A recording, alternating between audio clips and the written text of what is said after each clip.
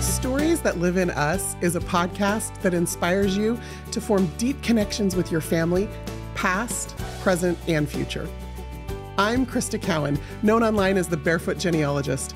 I've spent my whole life discovering the power of family history, and I know that sharing the stories that live in you can change everything.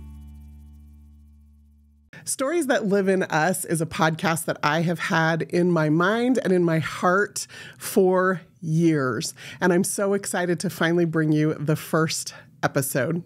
This is going to be a little bit about the story that lives in me, the one that helped me become a genealogist and inspired me about family history. So you're going to hear a little bit about my journey as well as the story of the ancestor that inspired me along the way.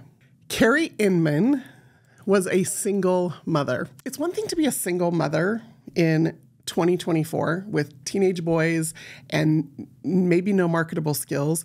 It's an entirely different thing when it's 1901. But that is where my ancestor Carrie found herself, with two teenage boys, with no husband, with no parents, with no siblings, and no one but herself, and a talent for dressmaking that she hadn't had to put to work since she was a teenager.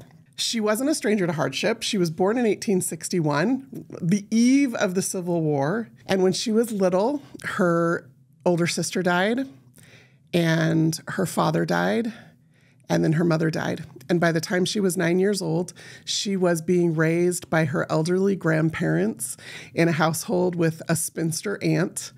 And that was the existence that she grew up in.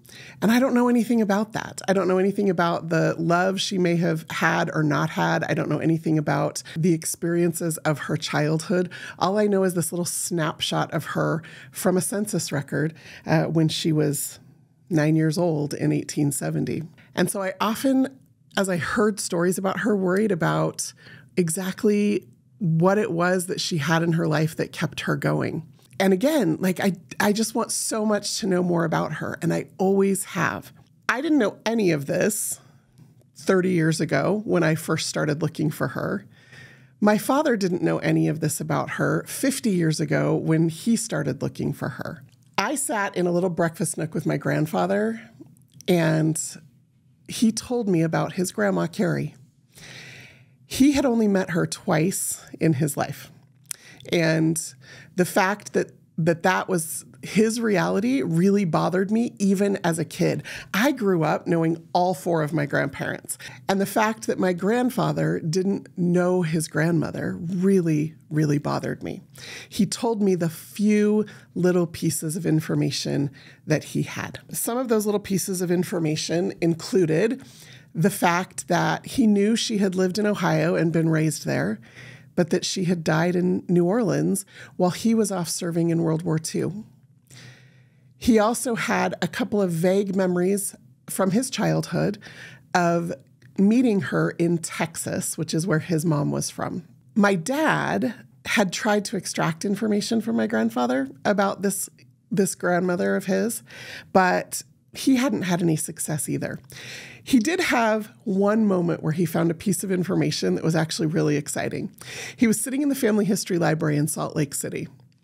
He had been scrolling through reels of microfilm of old newspapers, and he had come across a newspaper article. And I'm going to read this and make sure I get it right.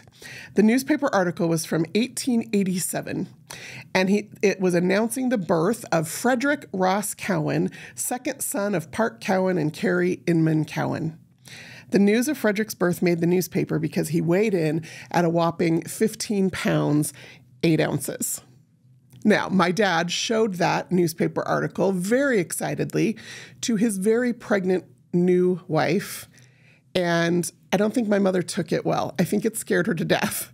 She was 5'7", weighed 102 pounds, very petite, very pregnant, with me, as a matter of fact. So a few weeks later, when I was born, coming in at a very petite 5 pounds, 12 ounces, that was good news because it meant that my dad now had a new captive audience for the stories that he was discovering and the stories that he wanted to be sure to pass on.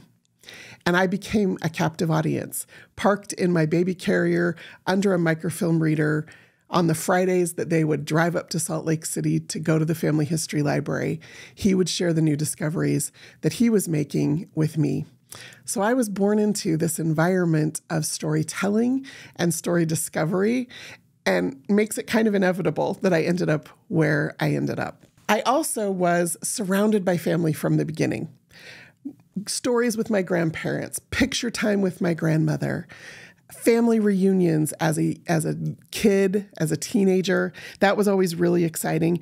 Listening to my mom send audio tapes back and forth with her favorite uncle as they'd made discoveries about their side of the family. We'd go to the family reunions, and I'd love to make sure I knew who everybody was. I could name all of my second cousins because we were that kind of a family that just was constantly surrounded by family activities and Sunday dinner and Thanksgiving for 75 people at my grandmother's house.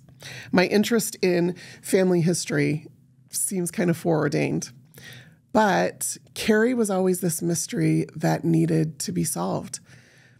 My grandfather's sadness over not having known her, his desire to find out more about her and her life, and his seeming inability to do so, the frustration that caused for him, it planted this seed in me that made me curious, but also there was something about, I wanted to make a promise to him, and I did when I was a teenager, that I would find her. And so it became this quest that we went on, my dad and I. You know, it's interesting because as we started asking my grandfather questions, more little pieces of story would come out. He thought he didn't know very much, but it turns out he knew more than he thought he did. I remember once when I was 16 or 17, sitting with him in his kitchen, and he told me, oh yeah, well, my Uncle Bob did the same thing to his family that my grandfather did to his. I said, what do you mean? He said, well, he abandoned his wife and 4 kids. He was in the Merchant Marines, and he met his wife when they were down in New Orleans, and then he took her back to Ohio. And she was never happy there, this Southern girl in a very cold state. And they had 4 daughters, and then he just up and abandoned her, took off for California, which is where his father was living. And his mother was so upset with him. So upset that she actually told her daughter-in-law that she would help her raise those 4 little girls and move her home to New Orleans so she could be around her people. And that's what she did. So that's one of the reasons my grandfather didn't know her very much, is because she lived in a place that they had no other ties to and no other connection to. He started naming those 4 girls in that family his first cousins. He knew their names. He knew their birth dates, but he had no idea how to find them because he didn't know who they married. And all he knew was their maiden names. So I wrote that down in a little book that I kept with all the other little pieces of information that I was collecting about Carrie, because now the story wasn't just about her and her connection to my grandfather. It became a little bit broader. It was also about these grandchildren that she helped raise. And I was so excited to learn more about them as well. Little pieces of information that came out as I had these conversations with my grandfather, as I encouraged him to tell me stories and to embrace the memories that he had and make sure that he passed them on.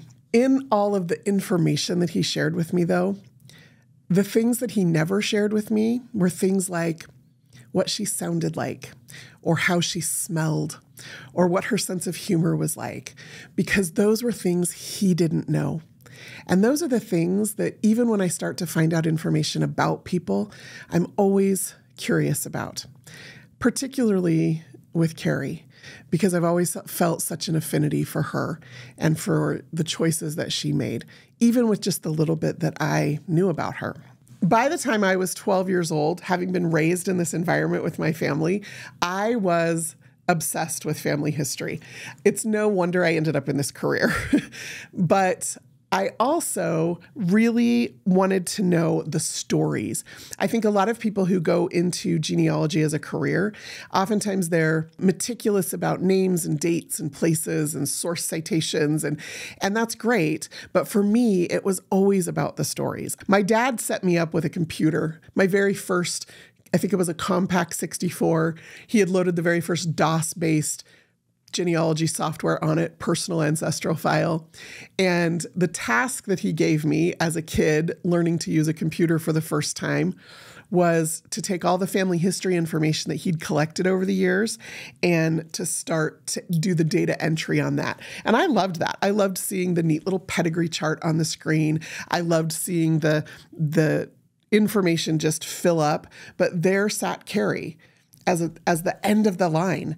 It didn't go any further. So many of the lines in my family tree go further than her, and that one didn't. Around that same time, it was the 1980s, my dad went on a business trip to Ohio, and he decided to stay a little bit longer so that he could go and see if he could find information about her on the ground in Ohio.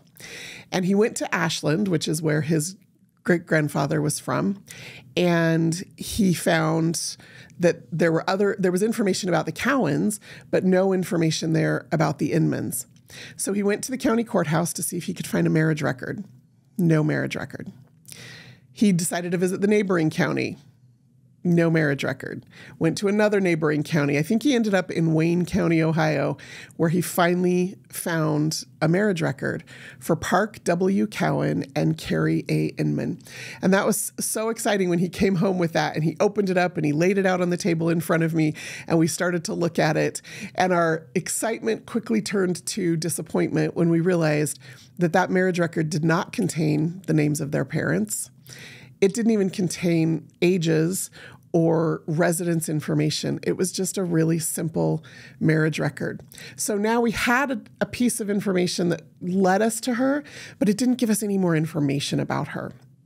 And that was really frustrating for us, for sure. One summer, a few years after we got that marriage record, I was probably about 15 or so, my dad and I made a trip to Salt Lake City. We'd been living in California and then up in Oregon. And so we would come out to Utah to go to the library because I'm kind of a nerd like that. And we planned this particular trip to look for the Inmans. Now, we didn't know who her parents were, but we did know that if we could just start finding other Inmans in that area, we might be able to make a connection. So we walked into the library armed with yellow legal pads and pencils. And the library at the time was filled with rows and rows and rows of microfilm, way more than are there now. And we had to go over to a plat map and find the enumeration districts for the census to see if we could find where we needed to be looking in the areas of Wayne County and Ashland County and surrounding areas. Then we had to go over to an index, a card catalog with actual cards, and we had to find which reel of microfilm had that enumeration district on it.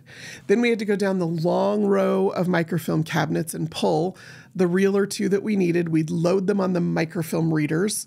They kind of look like movie projectors, hand cranked. We'd load the film on there, and then we would sit and scan through page after page after page, looking for anybody with the last name of Inman in those counties. And every once in a while, we'd let out a little, yep, like, yeah, I think I've got one. And we would look over each other's shoulder, and we would hand copy the information down onto those little legal pads. And then we'd get to the end of that reel of microfilm. We'd get our workout, hand cranking it back, and then we could go get another reel of film. We did that for days. It is not lost on me that if I had just waited a few years, the entire census would be available electronically on Ancestry. And the names that I so meticulously hand copied down on those pads of paper after days of scrolling through reels of microfilm, those 39 names would have been found in just a simple search. But I'm glad I had that experience of doing that work and getting to know those communities of people by looking through all of the names in those communities. It was a useful exercise that would serve me well later. My dad and I spent the next several years, on and off, trying to piece together all of those families that we had found. One of the things that we found in the process was 4 different Carrie Inmans. And so I then spent a few more years trying to chase down each one of them, trying to figure out who was who. Now, in those days, it was a lot more difficult than it is now. I'd have to write letters. I'd have to figure out where to send them, what archivist, what librarian, what vital records office might have the information I need. And I'd send a letter, usually with a check, and a self-addressed stamped envelope and hope that they responded.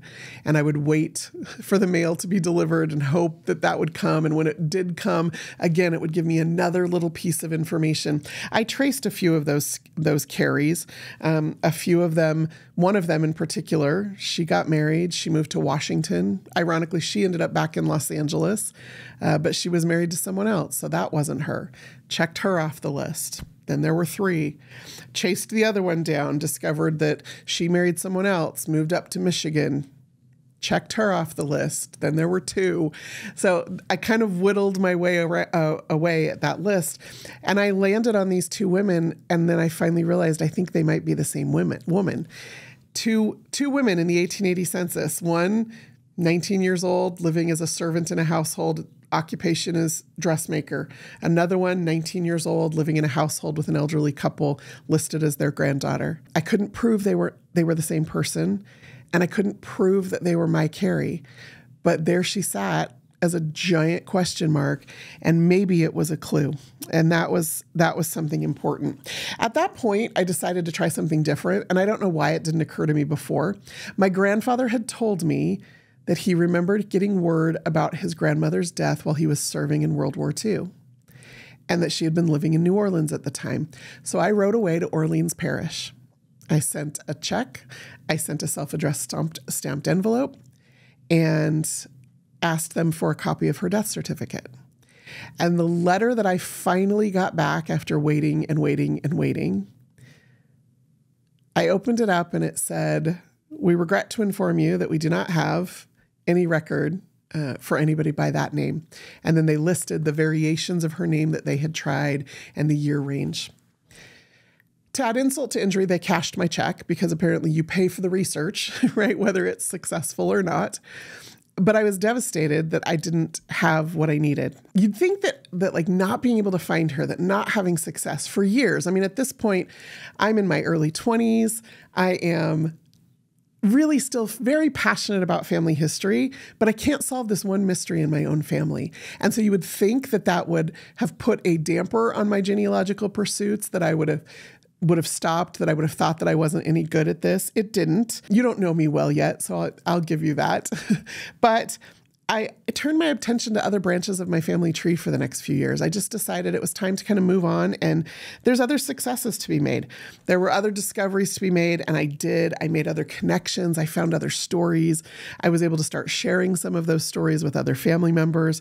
But Carrie was always there. She was always in the back of my mind. My promise to my grandfather, each time I visited him, I was reminded that I hadn't kept it yet, that I hadn't found her yet, and that I hadn't found his first cousins yet. And as he was getting older in age, knowing that they were older than him, I also knew there was a clock ticking, that I was running out of time to find them before it was too late. Around that same period of time, Ancestry.com went online. It was 1996. I became one of the first customers within about 6 months of the site launching. In the spring of 1998, Family Search went online. And now all of a sudden I had access to millions of historical records from the comfort of my own home. I was so excited to be able to dive in at any time to access records without having to go to the library, without having to write right away and wait and wait and wait. I made full use of all of those resources in those early years, as much as I could. I started helping friends and roommates and neighbors build their own family trees, and that was exciting. I volunteered at the local family history center and started helping total strangers build their family trees. So it was just really exciting to be able to do that. Again, always in the back of my mind, every time I sat down to search just about, I would check, is there something new that's going to help me find Carrie? Every time I would visit my grandfather, we would talk about it. The last time I saw him was in Thanksgiving of 2000. And I remember him walking me out to my car and giving me a hug and telling me he loved me. And as my brother and sister and I drove away for the 10-hour drive back to Utah from Los Angeles, my brother commented that that was probably the last time we were going to see him. And it was. He passed away the next month. And not only was I sad to lose my grandfather, but I just had this real really overwhelming sadness about the fact that I hadn't kept my promise to him. Now, that promise was made from an eager teenager who didn't know any better, but I had wanted so much to be able to give that to him. And it just really upset me that I hadn't been able to. My grandfather and I were very close, and there are days I still feel him very close. From the time he died, I realized he probably had more answers than I did, but I still wanted to keep that promise to him. And so I kept going. I kept looking for Carrie and for what I could find about his cousins. About that same time, shortly after my grandfather's death, I became a little dissatisfied with the career path I was on. At the time, I was working in software support. I had gone to school for business management. It had never occurred to me that genealogy could be anything more than a hobby, but I had this spark of an idea that I could just hang up a shingle and become a full-time genealogist with my own research firm. And so that's what I did. I quit my job. I started doing family history research full-time. Within just a couple of years, I decided to go to work for Ancestry. During those years, Ancestry was uploading a new database almost every single day. And I still remember a day in late September 2002, maybe, that the New Orleans Death Index went online. And I did not waste a single minute. The night it went online, I was searching it, and there she was. What? Like, they had told me they did not have a death record for her, and I searched the death index, and there she was, Carrie Inman Cowan. It listed her age, 84, that she had died October 1945, volume 221, page 5678, right? I found her, sort of. The problem was it was an index only, which meant that was all the information that I just read to you. That was all the information that existed in the index, which meant that I had to send away for a copy of the death certificate. I was so frustrated with the people who had originally cashed my check and told me the record didn't exist. It made me wonder if they'd even looked, because she existed under the exact name I had told them. Now, everything I needed to order the actual death certificate was now available to me. So I wrote another letter. I included another check. I sent another self-addressed stamped envelope in the letter and hand delivered it to the post office. And then I waited. Not at the post office, but you know, life goes on, and you're thinking at some point they've got to respond. I waited and I waited and I waited, and I remember the exact moment after days and days and days of checking the mailbox that my self-addressed stamped envelope was returned to me. I dropped everything else on the ground and ripped it open right there at the mailbox. Skim, skim, skim, name of Carrie, address where she died, cause of death, and then it said names of parents. Father, unknown. Mother, unknown. That was it. No parents' names. I looked at the name of the informant, and it was the husband of one of her granddaughters. So of course he didn't know. He had never left New Orleans, as far as I could tell. He had never known her parents. Her parents had died years earlier. But did that mean that she never talked about them? Did that mean that they didn't know anything, not even their names? That led to a whole nother set of mysteries for me. That was exciting, but also super frustrating. Now I had the name of the husband of one of the granddaughters. And so I decided I'm going to start looking for them, because maybe there's something they can share with me. And they did. Here's how this went down. Google came out with the ability in the early 2000s, mid 2000s, to put up Google alerts. So you can type in anything and ask Google to alert you whenever anything about that keyword or phrase comes up. So I entered the name of every single one of those 4 first cousins of my grandfather into a Google alert. And again, then it was just a waiting game. Nothing was found for a while. But one day I got an email that said that there had been an alert on one of those names. And my last name, Cowan, it's just unique enough that I thought for sure this has to be it. And when I opened up the link and found out that it was an obituary for a woman living in New Orleans, I knew I had hit pay dirt. The youngest of those 4 cousins had just passed away, and her obituary had been published online. Google had indexed it and notified me almost immediately. Now, in that obituary was listed the names of her parents, so I knew I had the right person. It had the names of her children and some of the names of her grandchildren. Facebook had also just kind of become a thing at that time. They had just opened Facebook up to the general public. When it first started, of course, it was only available for universities, but now it was available to more people. And in those early days, people were rushing to Facebook as a platform to connect and reconnect with family members and old schoolmates and coworkers. It was just this rush of information and people connecting. And so I hopped on Facebook and I started one by one doing searches for the children and grandchildren listed in that obituary and found several of them. Now, they didn't know me, but I had their grandmother's last name. We had the same maiden name. And so I hoped that they wouldn't think I was a crazy person as I sent them messages that just said, "Hi, you don't know me, but your grandma Betty Jane and my grandpa Fred were first cousins. And I would love to know more about your side of the family tree." And several of them accepted those Facebook requests. They friended me, but they didn't really respond to any messages. They didn't share any information with me. My mom and dad and I decided to drive cross country to go to a genealogical conference out east, and we decided to take the southern route. We went through Dallas, where we found the graves of my grandma Cowan's parents, and then we drove down to Hill Country, and we got to learn more about their side of the family. And then we were going to head over to New Orleans. And so I sent Facebook messages to these cousins. And I said, "Hey, you know what? On this particular weekend, we're going to be in New Orleans for just a day and a half. We would love to just come by and meet you or meet you somewhere." They very graciously responded. They invited me to their home on Mother's Day for dinner with my parents. They invited some of the other cousins. And the oldest woman in attendance at that gathering was Carrie's great-granddaughter. She had grown up with Carrie. She's about 10 or 12 years older than my dad. And she and Carrie actually shared a bedroom when she was a little girl. And she talked about brushing her hair late at night and braiding it before bed. She talked about how she smelled. She talked about her sense of humor.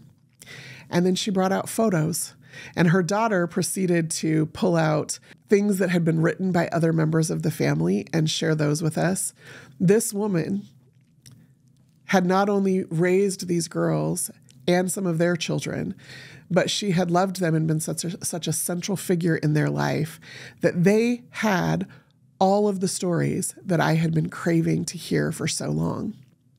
What I didn't expect in the middle of all of that was that they had also been craving a connection and stories to our side of the family, to what had been disconnection for them from their perspective. They didn't know what had happened to their great-grandfather or their grandfather, both men who had abandoned them and left and gone out to California. They knew they had cousins out in California, but they didn't know anything about them. They didn't even have names. And so in that moment, as we sat there in that living room in New Orleans, we were able to reconnect this family, not just immediately, and now we have these new relationships, but also this reconnection of information from the past that came out as stories that helped us get to know our ancestors better, that helped us get to know each other better, and ultimately, I think that helped us get to know ourselves better. I was first inspired by Carrie because she was a mystery to be solved. That was the thing, right? Solving that, however, gave me this confidence to continue in the career that I've chosen. When I found Carrie's parents' names, finally, which I did, right after finding the New Orleans Death Index, I found a little family history book that had been published in like 1897 about the community Carrie had grown up in. And in that book, in just 2 little lines, it listed that Carrie Inman, who had married Park Cowan, was the daughter of Joseph Inman and Mary Beeman. That's it, 2 little lines.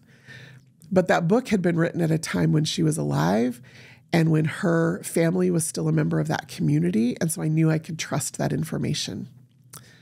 I then took those little clues and all the little pieces of census records I had collected a decade and a half earlier, or 2 decades earlier, and was able to identify that she was, in fact, the 19-year-old in the 1880 census listed twice, that those were, in fact, her grandparents, that all of the information that my dad and I had collected about all of the Inmans in that community connected me to her and to a larger family tree, which led me back to New York and then to New Jersey, to a deep, deep set of Quaker roots in New Jersey with the Lippincott family, to a deep set of Connecticut roots with the Beeman family. That one connection to Carrie's parents and then to her grandparents opened up a floodgate of information for me in my own family history. But she was the person who was lost and then was found. And her story was the story that was so important to me to discover. And I keep discovering it. I keep discovering it over and over again. I just visited New Orleans again this past summer and was able again to meet with the cousins who, since the time I first met with them, had found a box of photos that they thought had been lost in Hurricane Katrina. A bunch of stuff had been packed away in a storage unit, and they were cleaning it out, and they found this box of pictures. And in that box of pictures, they found a hand-sketched portrait that was labeled Joseph Inman. It was Carrie's father. He had died when she was a little girl during the Civil War, but she had kept that little picture, carried it with her through her growing up years, carried it with her into her marriage, carried it with her from the loss of her marriage, carried it with her down to New Orleans where she raised those grandchildren. And it told me something else about her, something about her resilience, something about her strength, something about her love of family. That connection was so important to me, to be able to start to understand her more through just something as simple as the fact that she kept a photo of her dad. I am so inspired by her resilience and her love and her patience. The hope that she offered to her children and to her grandchildren. The more I get to know this woman, the more I love her. First, she was a mystery to be solved. Then it became a connection that I made to other people and other stories. And now I'm just so inspired by her and the kind of woman that she was and the things that I can take from that about the kind of woman that I am and the kind of woman that I want to become. As my parents and I drove away from the cousin's house on that Mother's Day after we first met them, I remember turning to my dad and saying that I kept my promise. That was so important to me. He was so excited about the relationships and the stories and the information that we had received, and I was too. But more important to me, I think, in that moment was the fact that I had finally kept my promise to my grandfather. I found her. I'd found Carrie. I'd found his cousins. I had all that information. I talked to him. I still talk to him once in a while and feel him near, and I hope he knows that that was important to me to do that. That's the story of how it all began for me. That's the story that lives in me and continues to live in me and through me. That is why we are doing this podcast. And I'm so excited to bring you along on other journeys, not just my own, but those of so many guests that I'm going to have for you over the season of Stories That Live in Us. Well, that's all I've got for you on this episode of Stories That Live in Us.